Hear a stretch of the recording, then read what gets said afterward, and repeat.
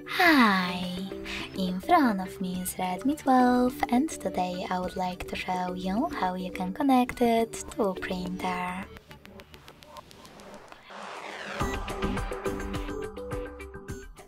You need to begin by opening Settings, scrolling down just a bit and tapping on Connection and Sharing. Then select Printing. Click on Default Print Service and wait. Your device is looking for a printer. When it finds one, it will connect to it. If you wish to use different service, disable this one thanks to blue switcher.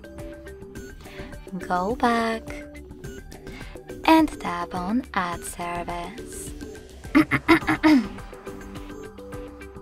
Then install the best one for you. And when it's ready, tap on the back button twice.